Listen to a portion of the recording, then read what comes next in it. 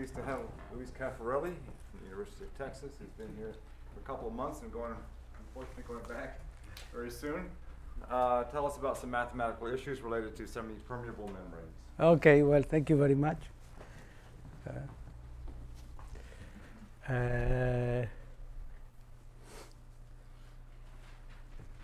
So basically, I will talk first of about an old simple model due to Duvaux and Lyons that gives rise to a mathematical problem that concerns sort of a boundary obstacle or what is called a thin obstacle.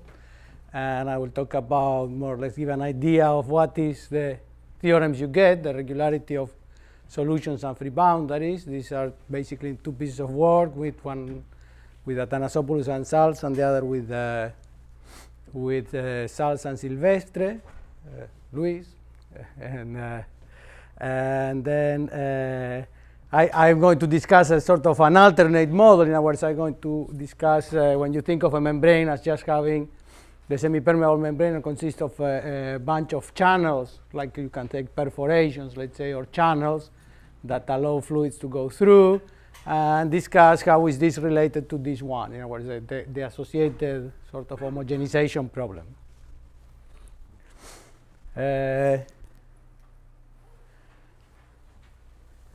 So the problem more or less can be described the following way. You have say some domain D, and that is whose boundary is a semipermeable membrane. And that means the following. That means that you have some concentration of a salt or something else outside of the cell and inside of the outside or inside of the domain. And as long as the concentration along the membrane is bigger inside than outside, the salt cannot go out. When the concentration tends to fall below the outside concentration, then there is outside flow from outside to inside. In other words, the flow can compensate a smaller concentration inside than outside, because the membrane allows for flow from outside to inside, but does not allow flow from inside to outside. So as long as the concentration is bigger inside, nothing will flow. This is a fixed frozen membrane, or it has dynamics in it? Okay, the dynamics is something I'm asking my students to really work hard on it, see if they can say something. So it's frozen. So in principle, this is a stationary problem, time invariant, just the stationary configuration, let's say, okay.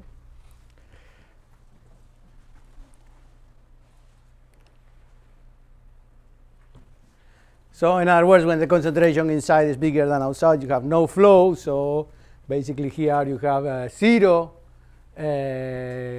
Neumann data, okay? And when the concentration inside tries to fall below, then there is flow. So here you have positive exterior normal derivative. Usually the flow goes against the gradient of a concentration from higher to lower concentration. Okay, so that the fact that flows in implies that the gradient of a concentration going outwards has to be positive.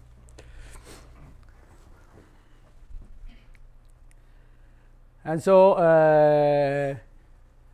Lyon and Duvaux, they have a book called The Equations, Les Équations de la Mathématique et la Physique, I think it was, something like that. Where they present a bunch of problems related to semipermeable membranes, of which this is the simplest one. If you read their book, then they consider thick membranes, evolution problems, different sort of stabilization rates across the membrane and inside. So maybe you can have some type of an elliptic equation inside and an evolution equation on the boundary, or the other way around. So it's a very interesting a series of problems about which they just do sort of existence in.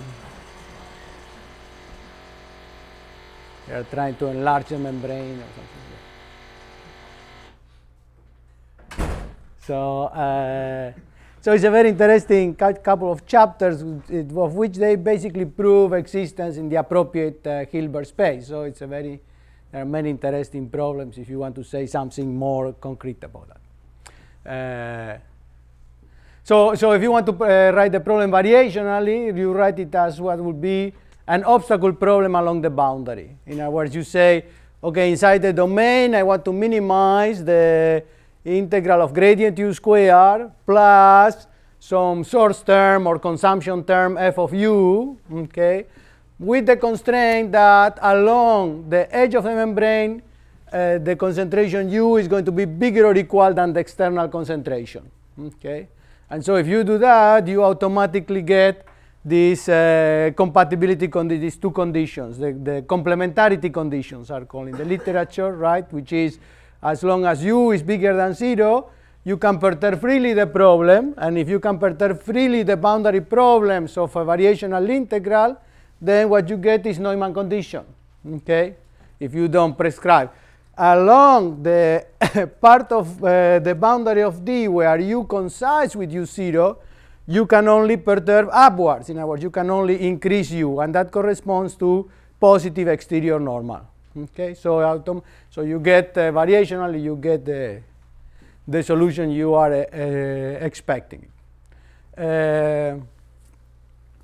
If f is equal to 0, then the internal energy of u, we can write it as sort of a, let's assume f equal to 0 for simplicity. You can write the internal energy as a boundary energy, okay, because the integral of gradient u squared for the solution would be harmonic, so the integral of gradient u squared is equal to the integral of u nu, right, which is the same as half a derivative in L2, right? Here we have 1, and here we have 1/2. This is we have 0 and 1.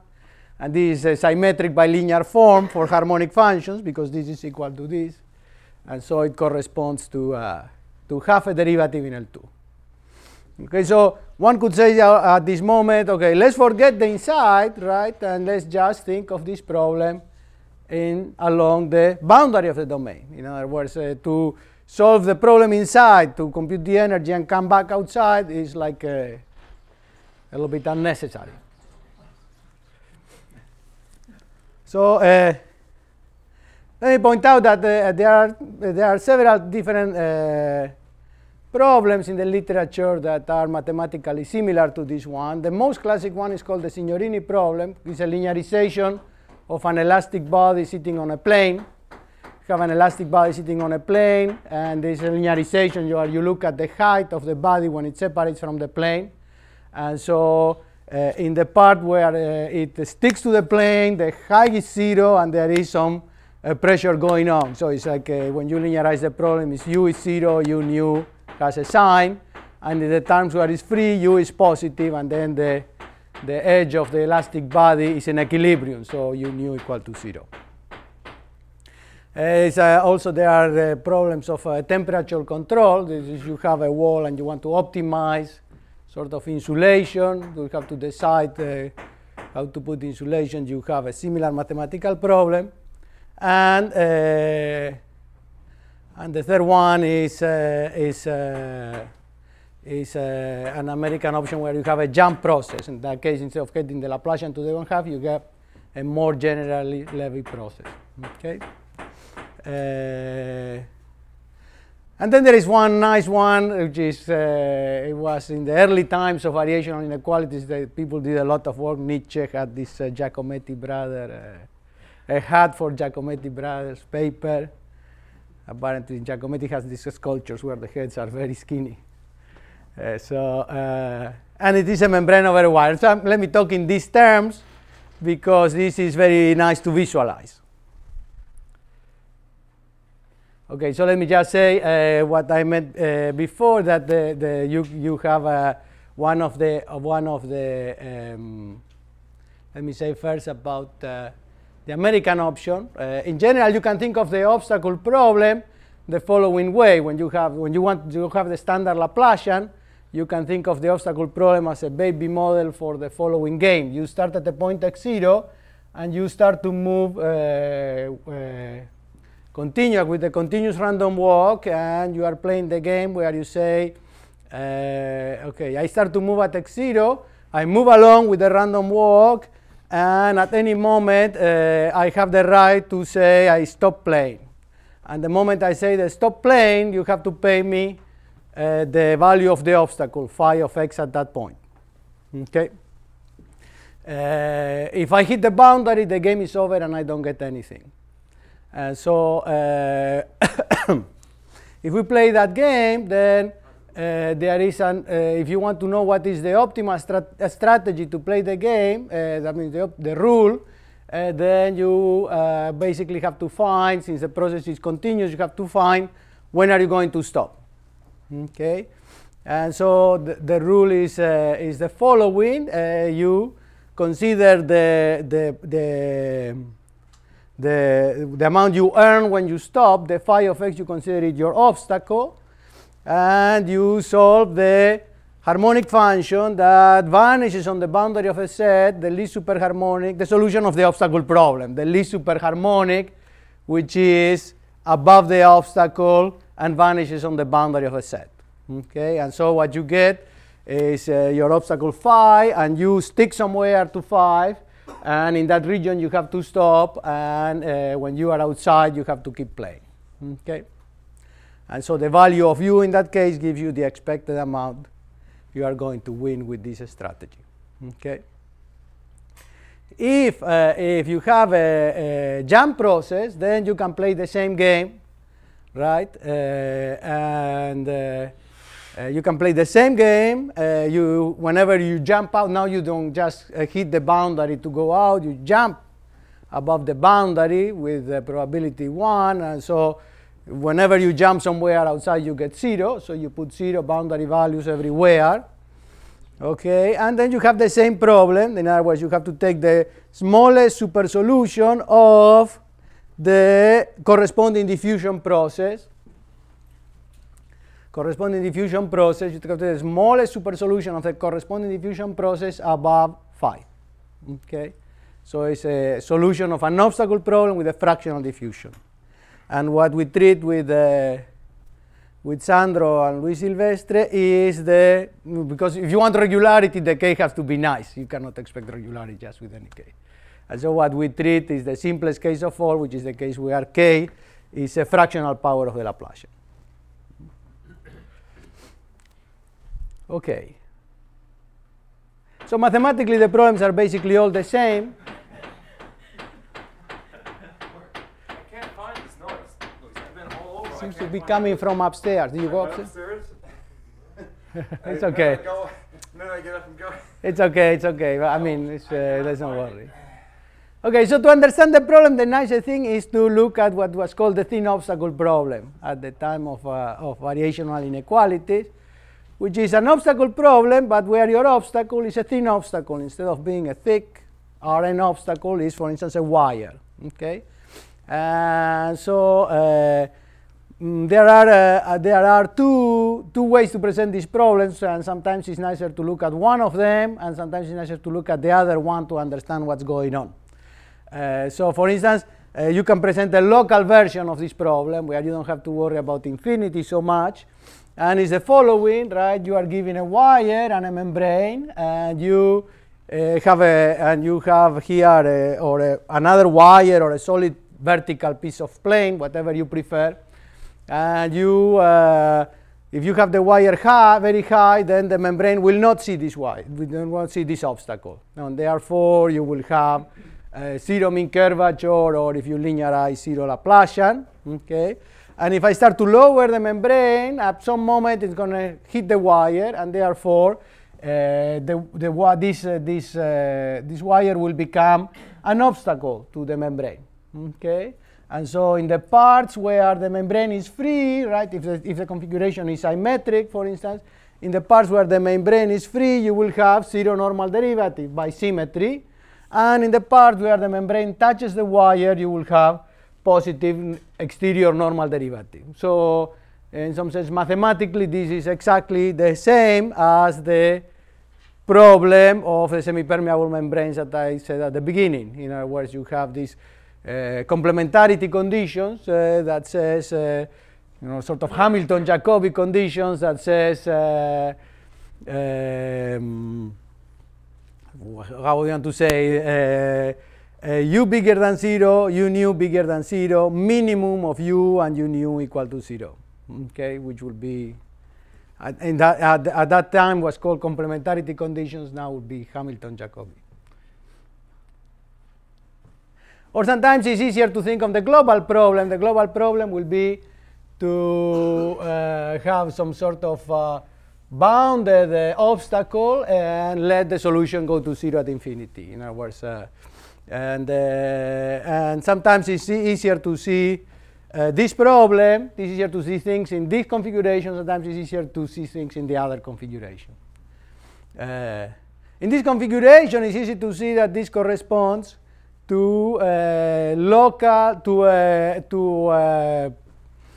a fractional problem on the wire. In this configuration, there is no boundaries around, and so you can say, okay, what am I have to do here? I have to, what I have at the limit will be a function that has these compatibility conditions on this line and will be harmonic across outside.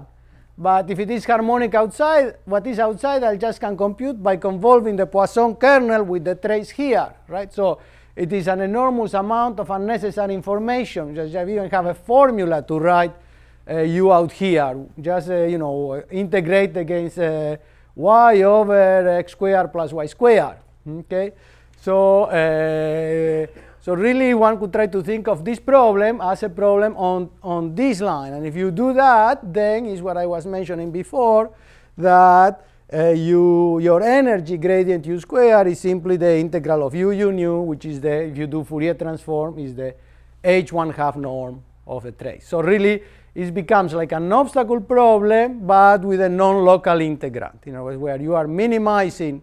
So you have a Hilbert space, which in this case is h1/2, and you are minimizing the h1/2 norm among all possible functions above your obstacle.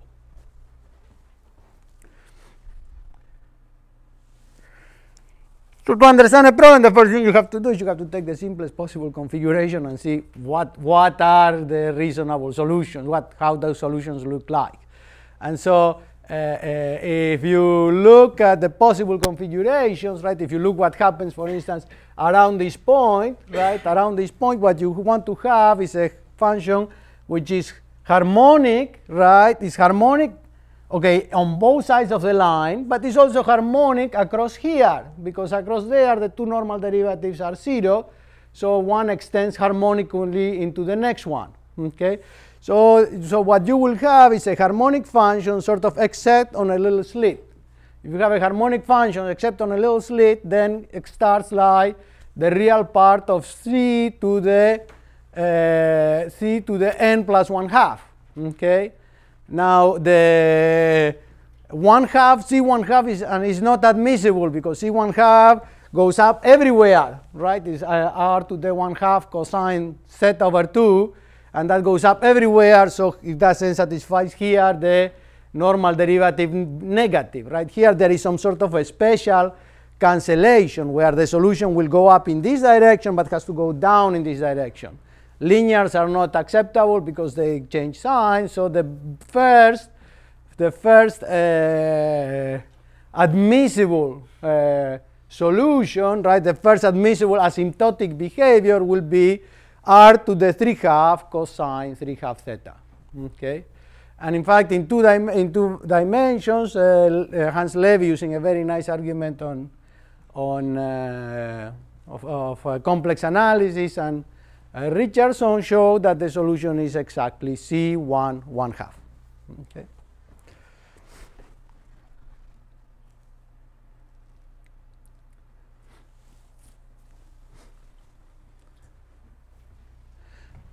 So let me discuss a little bit then what happens in Rn for a general fractional power of the Laplacian. Okay, so let's look at the obstacle problem. We look at the fractional power of the Laplacian, and then we can present the problem in two ways. As I said, it depends if you come from calculus of variations or potential theory. If you come from potential theory, the solution due to your obstacle problem will be, as I say, sort of a Hamilton-Jacobi equation, right? This minus Laplacian to the alpha of u is positive, u is bigger than the obstacle, and the minimum of minus Laplacian to the alpha of u and u minus 5 is 0. Okay? Minus Laplacian to the 1/2 was exactly the exterior normal derivative in the discussion with the extension. Okay? If you want to do calculus of variation, you said, okay, I minimize h1/2 norm or h alpha norm among all the functions u that are above the obstacle phi.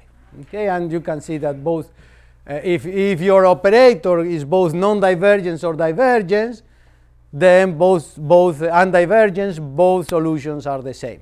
Okay, if operator is divergence, then this is the natural approach. If the operation is non-divergence, this is like a Levy process, then the first one is a natural approach. Okay, so the first thing we managed to prove, this was sort of standing there for many, many years, even for the Signorini problem, that is for the Laplacian to the 1/2 or the restriction to the boundary, was that the optimal regularity of the solution is exactly what you expect, that is C1 alpha. For alpha equal 1/2, I prove it with Athanasopoulos using some sort of monotonicity formula. Luis, in his thesis, developed a very nice theory, and one of the many things he proved is that, or one of the consequences of that, is that the solution was almost optimal. In other words, he proved C1 beta, but had to give a little bit, couldn't reach the alpha because of a technicality. And then we took our revenge together, and we proved that indeed, for all alpha is exactly C1 alpha.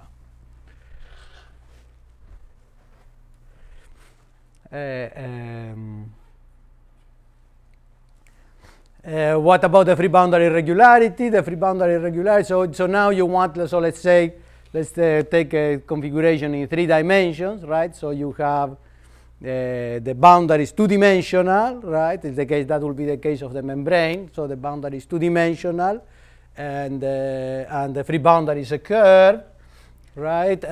So you want to study what can you say about this curve, what can you say about stability of a problem.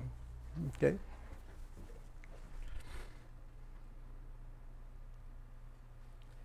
Oops. So basically what one can prove, if you look in 2 dimensions, right, then you can realize that basically there are 2 different types of configurations, right? One is the r to the 3/2. That corresponds to a segment and is the really non-degenerate. Okay, and then you can have sort of highly oscillatory, more oscillatory solutions. That is, once you start with r to the 3/2, right, which is 0. Well, I'll make a picture in a little bit and explain this. But anyway, there is the stable profile, which is the first one, the non-degenerate one, which in the 1/2 case of the boundary corresponds to r to the 3/2 cosine 3/2 theta. Okay, then you can have like a quadratic polynomial. You can have x squared in the x direction and minus y squared in the opposite direction that just touches at the point. And this is already a very unstable solution. You move a little bit the data, the free boundary disappears. And then comes powers of r to the n plus 1/2 with n larger and larger. And these are very oscillatory solutions. They go up and down in several quadrants. And also those are very unstable. In other words, any little perturbation you make, you have a problem. Okay, so what we can prove is that, so we can prove this, that at every free boundary point you have this homogeneity. That is, that you have the first stable profile, then you have a quadratic polynomial, and then there is, and so there is, you realize that here there is sort of a jump in the values of the homogeneity. So you are going from 1 plus alpha to 2, and here to a sigma strictly bigger than 2. Okay, and this is the stable profile, and these are unstable. So you can prove that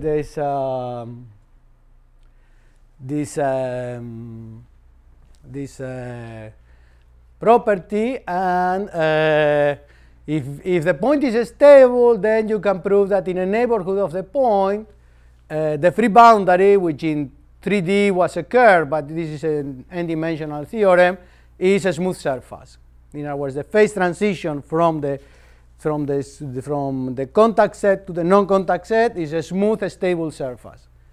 Okay, stable in the sense that if you change the data a little bit, the surface moves continuously. Okay, and this was for alpha equal 1/2, which is the restriction of the Laplacian, we prove with Athanasopoulos and Salsa, and with Luis and Salsa, we really read the full theory for any power of alpha for more general obstacles. This was proven just for the zero obstacle problem for a general obstacle. So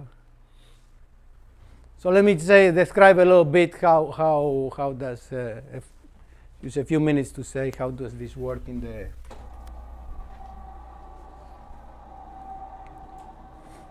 It's okay, you don't need to turn this off. Well, yeah, turn it off so I can use the central.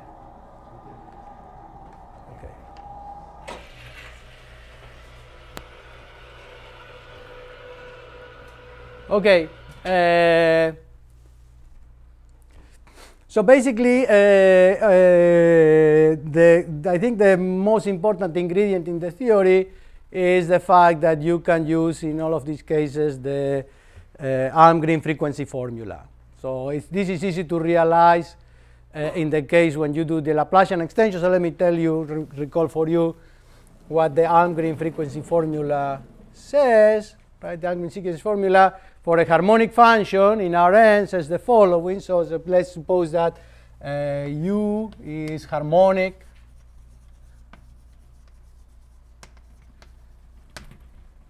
in the ball of radius r, let's say, in a ball of radius 1,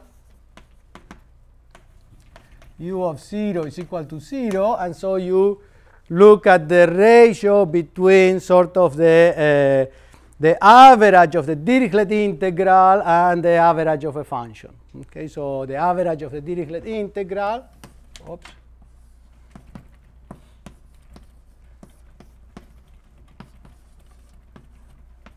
and then you want to put here the average of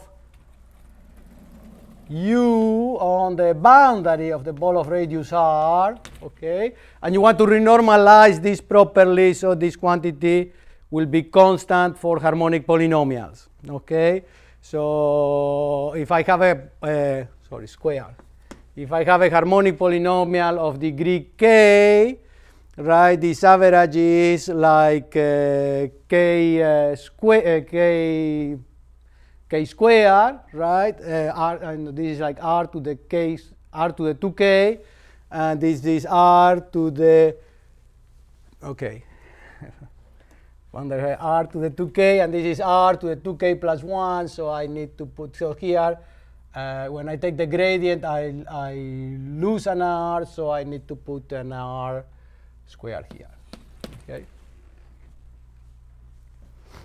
So you look at this quantity, J of r, this quantity is constant on harmonic polynomials, right? And this quantity, you prove that it is monotone in R. Okay, so J of r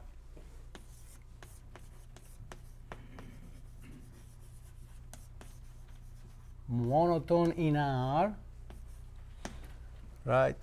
And it is constant if and only if the function is a harmonic polynomial. It's homogeneous, which in the case of harmonic functions means a harmonic polynomial. And J is constant if U homogeneous. Okay. So this, in some sense, is a measure of how.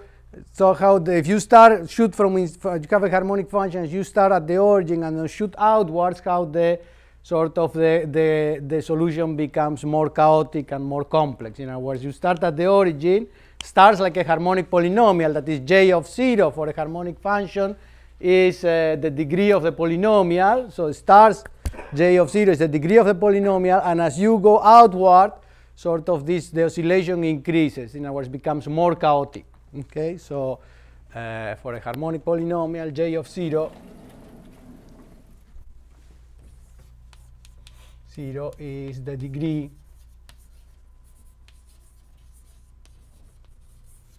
of the polynomial of the harmonic polynomial.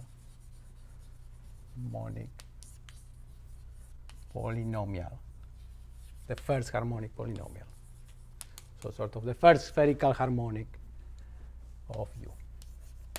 Okay, and so as you grow, sort of the sort of this quantity, this reflects how the polynomial is more and more chaotic.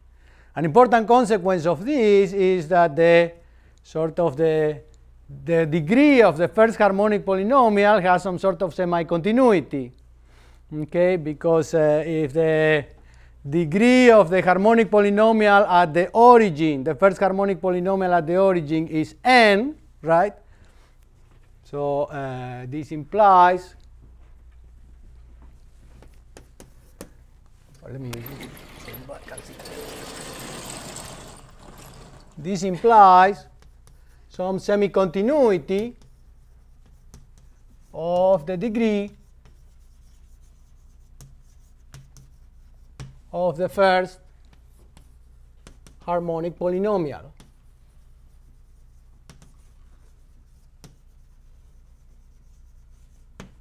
Right? Because if at the origin the degree is n, right, that means that you look at this quotient for a small r, for a very small r, so it's decreasing and gets very close to n, right?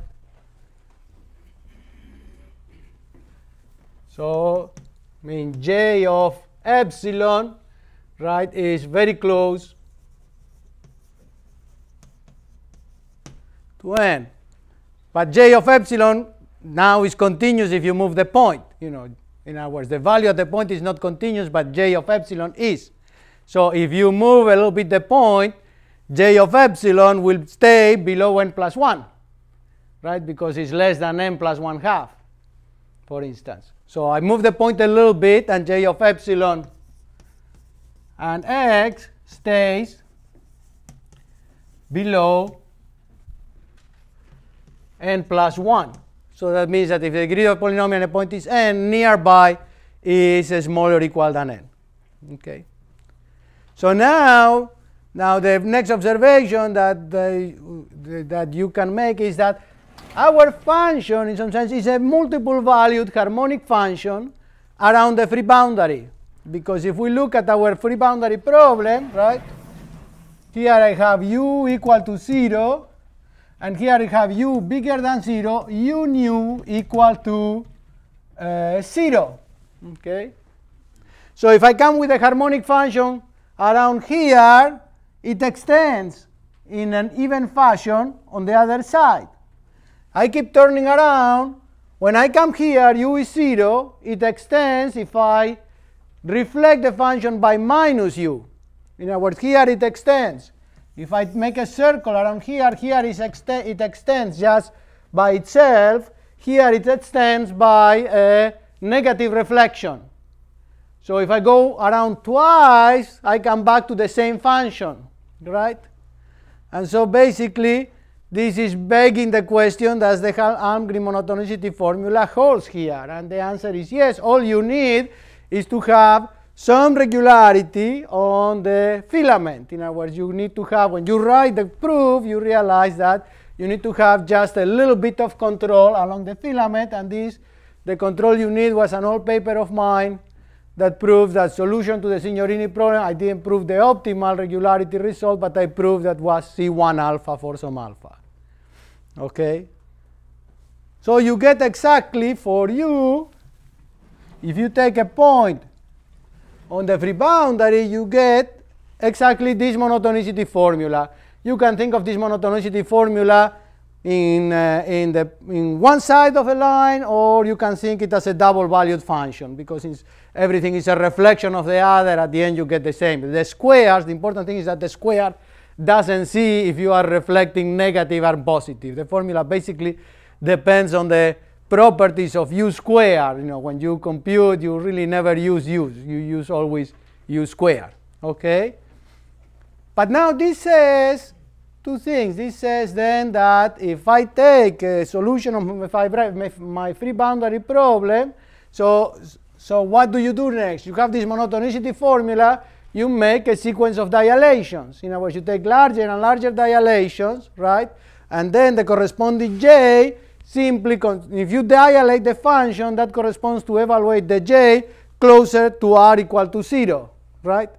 So if you make larger and larger dilations, what you are doing is you are evaluating j closer and closer to the origin. But j is monotone, it has a limit at the origin. So basically, that says that if you do a sequence of dilation in the limit, you get a homogeneous solution of your free boundary problem. Okay? And so you have an homogeneous solution of your free boundary problem, and this is exactly, at least when you start, is the profiles that correspond to complex variables, right? The profiles that you discover when you do the first analysis on 2D, when you do this heuristic analysis. Okay, so in the case 1/2, you realize that the blow-up, so the blow-up of the solutions will be, the first one will be like r to the 3/2 cosine 3/2 zeta with respect to a plane. In other words, the first one that you discover is that you will have that your free boundary will be, your contact set will be a plane in the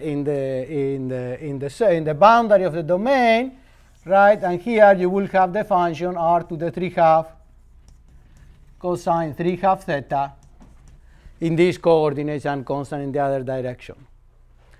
And the continuity of the semi-continuity of j of 0, right, still holds. In other words, if at a point you have the stable configuration, then in a neighborhood of it you will have the stable configuration again.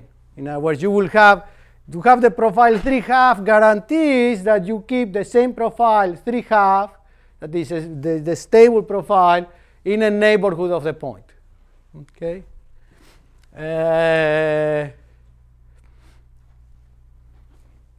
For the general, let me tell you, for the general fractional power of the Laplacian, we use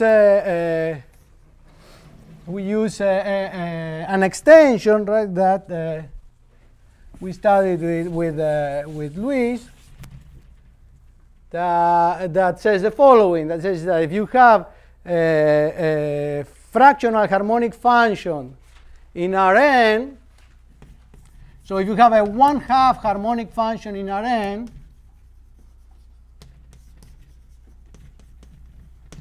if you want to compute, let me put it like that. If you want to compute the fractional Laplacian, so what we saw up to now was that if you want to compute minus Laplacian to the 1/2 of u in Rn, right, what we can do is we can extend u to one more variable of x, y, and the fraction, the Laplacian to the 1/2 was the Dirichlet to Neumann problem. In other words, was the normal derivative of the harmonic extension. Okay, so if you take any fraction of the Laplacian in Rn, then you can always realize it as a Dirichlet to Neumann problem of a weighted extension. So what you do is you consider the extension. Instead of the harmonic extension in one of your variables, you consider an extension of the form divergence of y to the alpha gradient of u equal to 0. Okay? And the alpha is related to s in such a way that when you go s from 0 to 2, alpha goes from 1 to -1. Okay? Alpha equal to 1. If you look at any of the books of fluid dynamics, it's very popular, right? Because it is the equation for cylindrically symmetric harmonic functions. So it's not an extension anymore because you have a bounded cylindrically symmetric harmonic function except on the axis, and let's say it's bounded, then it's harmonic across, so you cannot prescribe it there. Okay? Alpha minus 1 corresponds to the stream function of cylindrically symmetric functions. And then you can think of all the alphas in between as harmonic extensions into a fractional dimension. In other words, you can think of this as that you are extending your function to R n plus something, where the something goes between 0 and 2. Okay?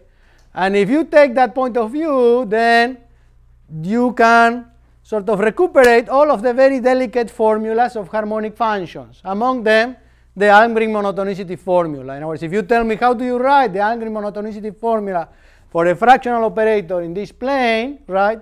I don't know how to do it.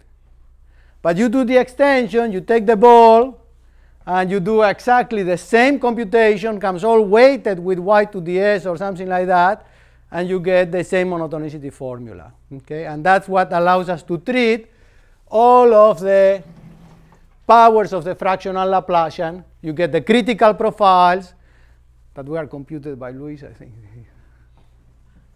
One day came very happy and said, this is the... The trial and error with Mathematica. Yes. So anyway, so you get the optimal profiles, and once you have the optimal profiles, then when you have that, these are these optimal profiles which are stable and that have a nice linear free boundary for each one of them, then it is not hard to put together all the pieces of the obstacle theory of regularity of the free boundary of the obstacle problem. Okay, so now let me talk about could we get again the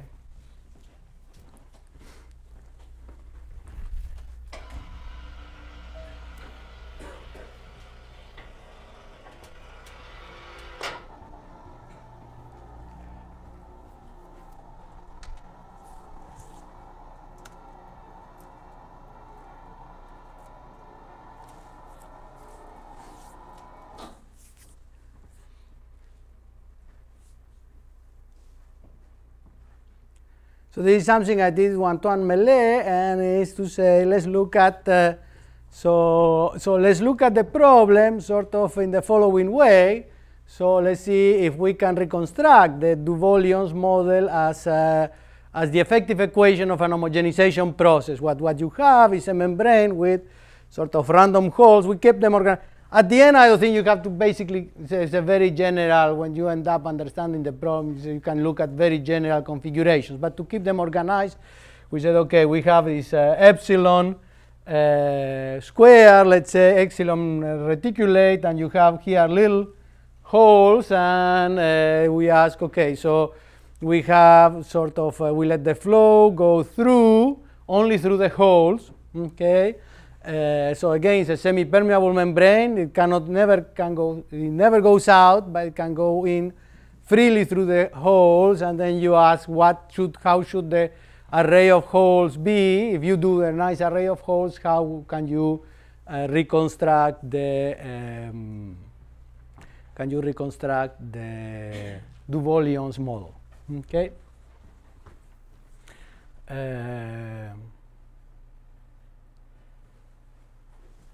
So basically, the result is the following.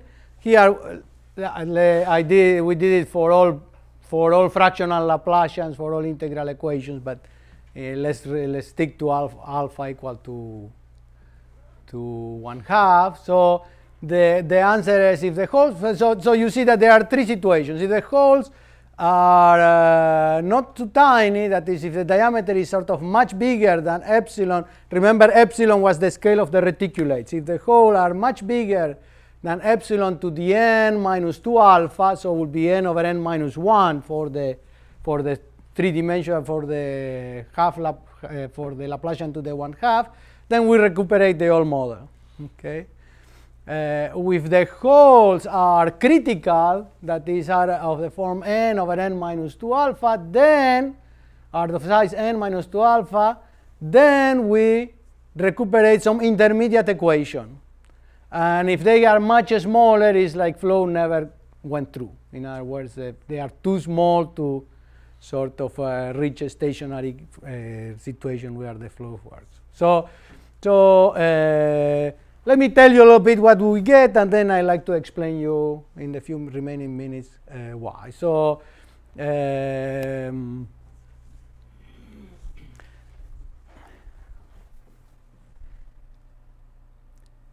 okay, maybe let me go back to the blackboard, and I will just show in the blackboard, because I would like to refer to the classical perforated domains theory. And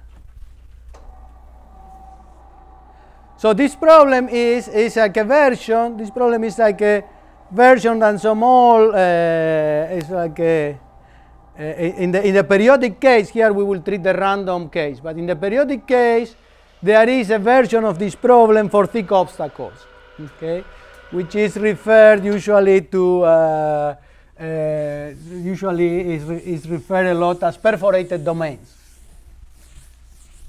Okay, so let me tell you what happens with the thick obstacles, and then I just say a few words about the fractional obstacle. So with Antoine, we treated both the classical case of the thick obstacle for sort of random perforations, and the case of a fractional obstacles. Okay. So for periodic arrays, this problem was treated many years ago. I think there are a lot of papers. One of the most classical one is a paper by Sironescu and Murat. And so basically we can describe the problem as follows. So let's take in R2, let's take a thick obstacle. Okay, and then you have your thick obstacle, but your thick obstacle is not really a thick obstacle. It's composed of, let's say, sort of a bunch of, it's like an hairbrush. It's composed of skinny sticks. Okay, so you are not forcing your solution to be above the full obstacle anymore. The solution has to be above the obstacle only in these little regions. Okay, so they wrote a paper that said a strange term. I think the title of the paper is like a strange term that comes from nowhere. Huh? Yes, yes. So okay, so let me try to convince you that is not so strange, the term, okay? So the issue is the following. You have this sort of this obstacle composed of skinny sticks, right? And you push a membrane down, and then you realize that there is some intermediate situation. In other words, for instance, if the sticks are all of order epsilon, of the same order than the scale of separation, you realize that the obstacle basically will not go down, in the limit will not go down too much, because it's too solid, the support of the sticks. If the sticks are really like needles, right, if you go to the critical case where they really becomes like needles, then the membrane will just go through, okay, and will go sit in the bottom of the obstacle. So you realize that there is an intermediate situation, which is the scale I referred to before, which for the obstacle is epsilon to the n minus n over 2, where you can expect that sort of the membrane will go down and sort of accommodate at some lower level. Okay. Now the membrane where it doesn't touch the obstacle is harmonic, right? So the Laplacian of this configuration here is 0. Okay.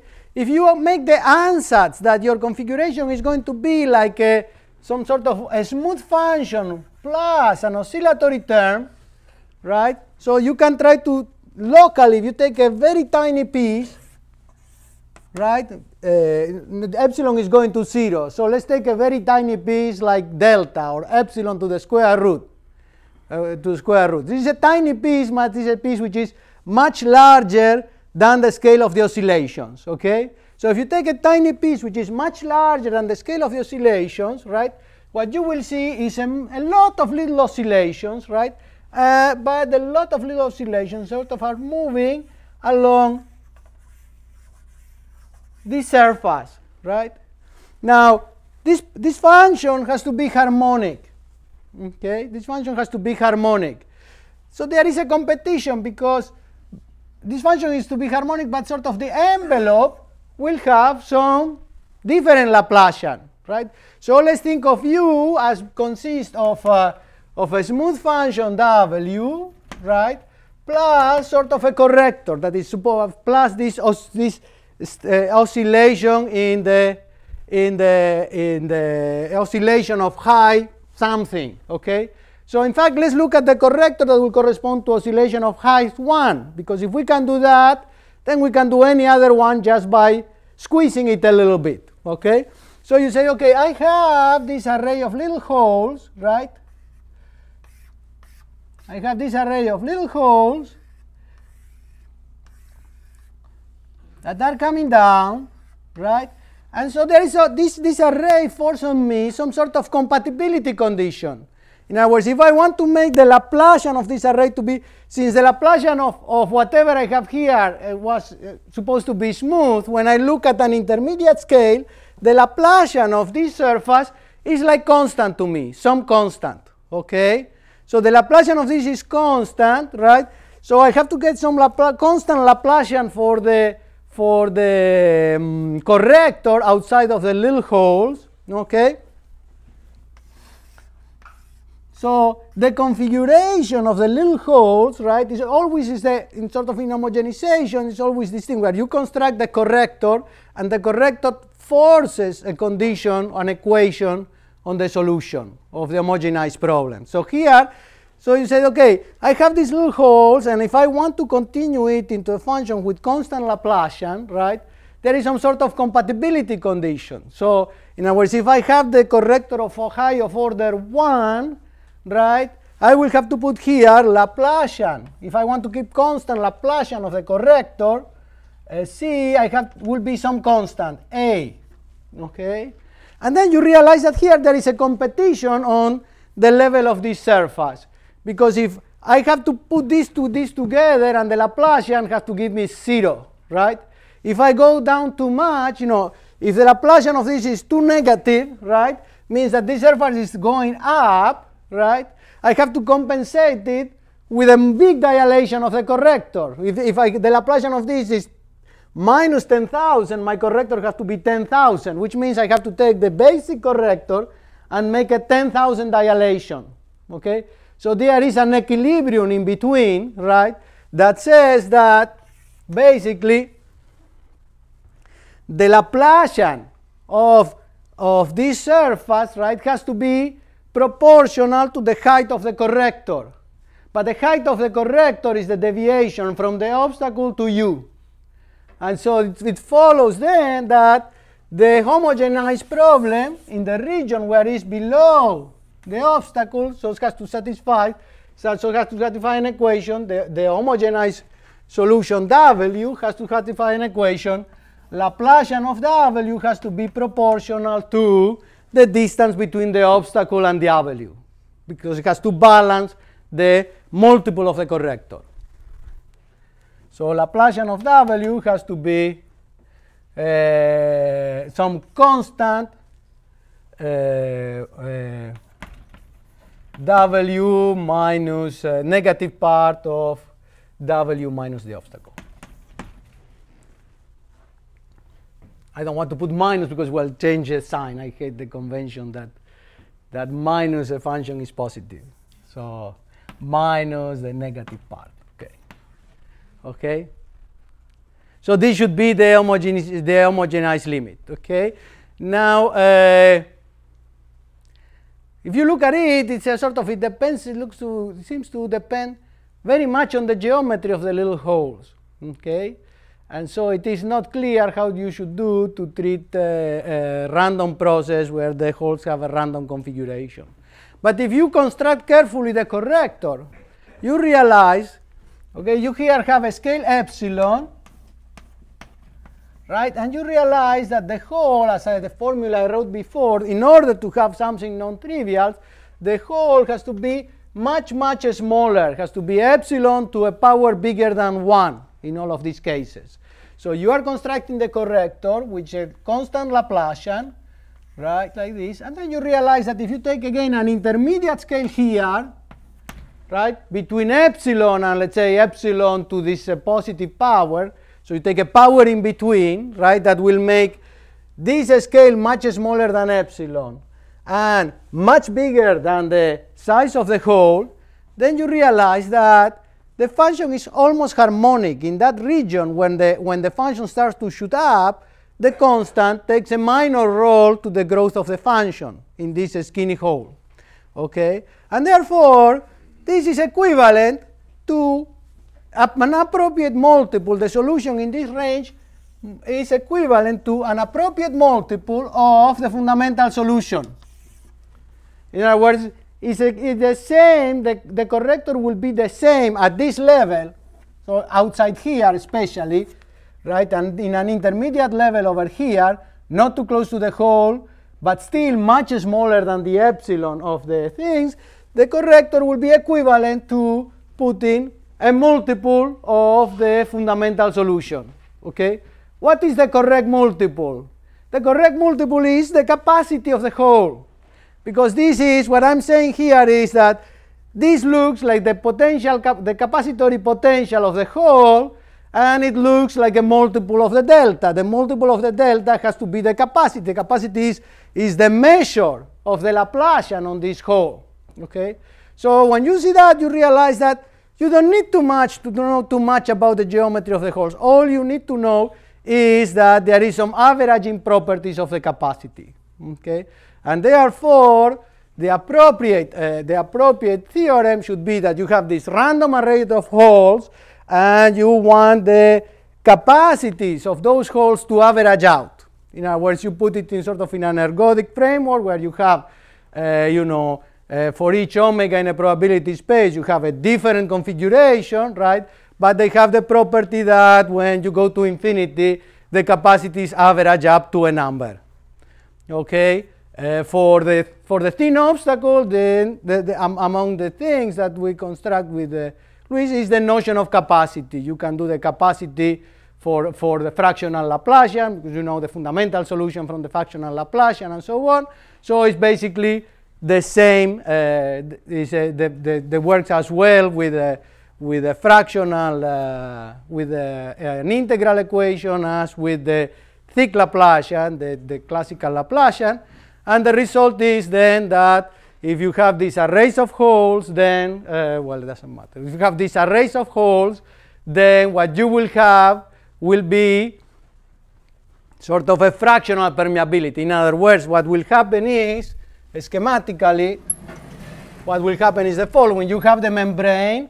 If the concentration inside the domain is bigger than the concentration is outside, nothing will flow through.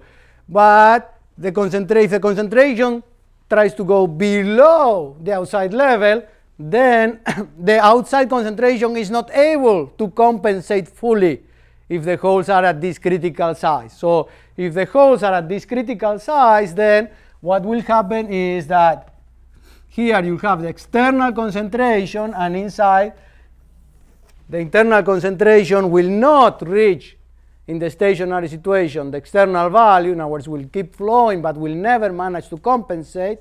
And the separation, that is the sort of the missing part, the lack of concentration, will be proportional to this height. In other words, the normal derivative here will be proportional to this height. So okay, I guess this is all I wanted to say. Thank you very much.